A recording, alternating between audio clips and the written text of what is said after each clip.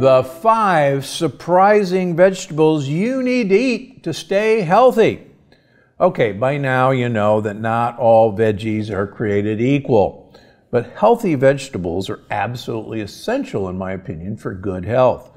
So today I'm going to share 5 vegetables that you should feel free to eat as often as you like. First, cruciferous vegetables. These are the ones that you know so well: broccoli, Brussels sprouts, cauliflower, rapini, cabbage. Why are these so useful? Well, they're a great source of sulfur and sulfur-like compounds that actually improve mitochondrial health and produce energy. So if nothing else, the more sulfur-containing compounds we get into our diet, the healthier we are. In fact, there's a standard joke that probably on some other planet there will be a sulfur-based life form rather than a carbon-based life form, because they're parallel to each other in the periodic table, but I digress. Don't forget, there's a great trick to remember when eating cruciferous vegetables, and that is you should chop these, even if they're frozen, before you cook them, to get the benefits of an enzyme called myrosinase.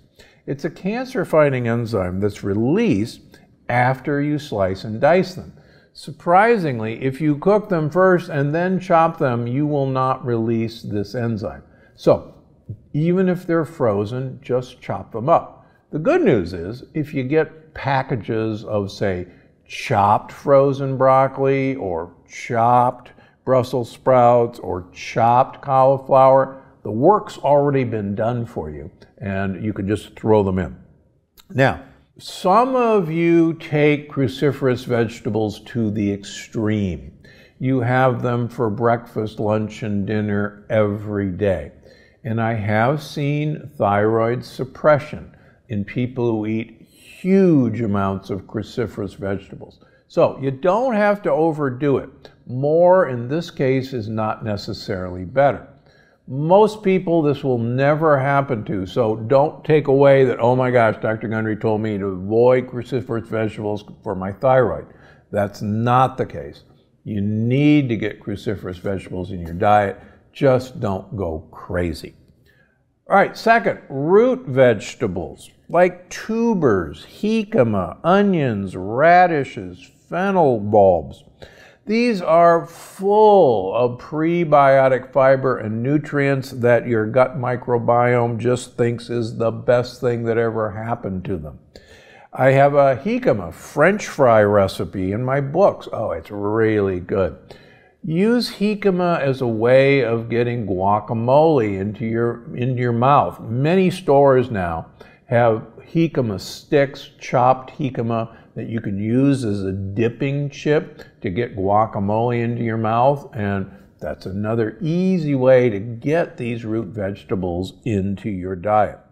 Also, have you tried my herb roasted radish recipe? It's absolutely delicious, and you can find the recipe online. Now, a word to the wise.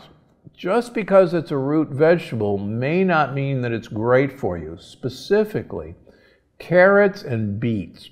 If you cook them, you release most of those sugars as a pure sugar rather than a starch. They don't call them sugar beets for nothing.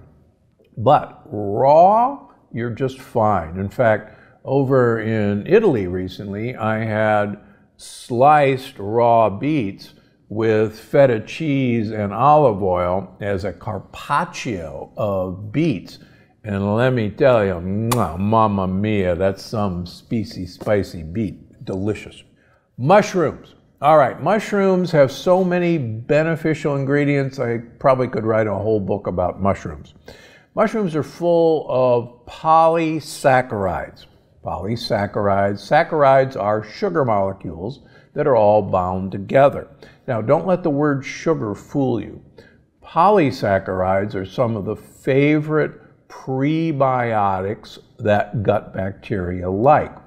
And the polysaccharides in mushrooms have been shown to benefit our immune health because of the fiber that these gut bacteria eat, they produce postbiotics that produce amazing effects on our immune system.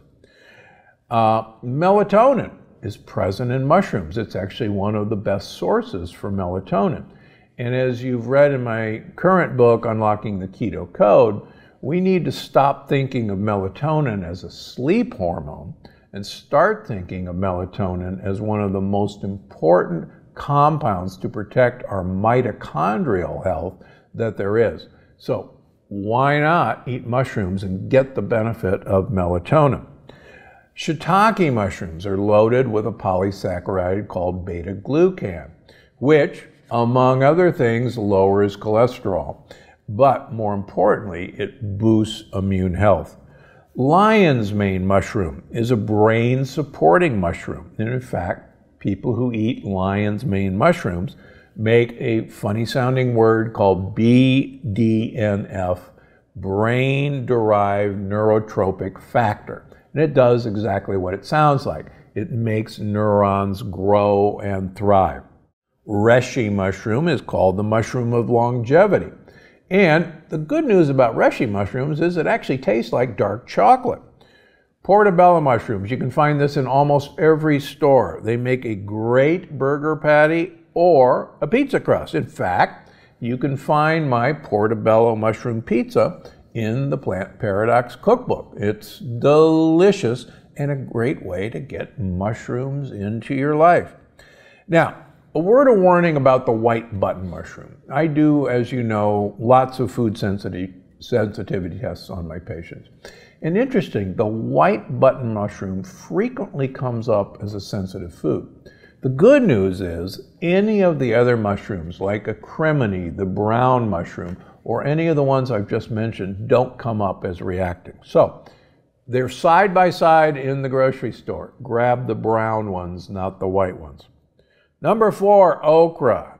Oh, this is one of the greatest foods of all time for 2 reasons. Number 1, it's rich in prebiotic fiber. But number 2, okra is a secret ingredient that absorbs lectins. And as you know, the more we can keep lectins away from ourselves, the better. These block lectins by lectins actually attached to some of the polysaccharide sugar molecules in okra. It's available frozen in most grocery stores. You don't have to wait for it to become fresh in the summer. And the frozen is just as good. Now, I love baked okra chips. You can find several of my recipes for baked okra chips right here on my YouTube channel. They're delicious. In fact, whenever we make them, they never make it to the dinner table because my wife and I, our kids and our grandkids consume them before they ever make it to dinner. They are that good.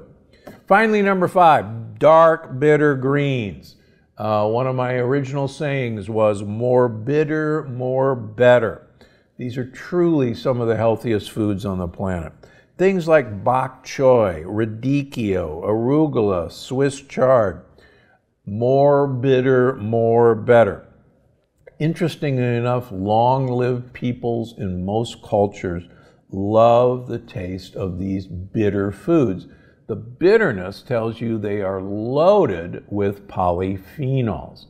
And as anyone who's been reading my books or listening to me, polyphenols are those plant compounds that, number 1, feed good gut bacteria. They act as a prebiotic for our gut bacteria. But more importantly, these compounds are changed by our gut bacteria to become potent anti-aging mitochondrial protecting compounds. So more bitter, more better. Finally, you'll remember one of my favorite quotes: if you eat dark green, you will become lean. 2 reasons for that. Number 1, these things really fill you up. The more you feed your good gut bacteria, the more they actually send signals to your brain that they're full and you don't need to eat anymore. Secondly, the more polyphenols you get into your diet, the more weight you lose by uncoupling mitochondria. But that's a story for another day. That's it. 5 vegetables you got to get into your life on a daily basis, please.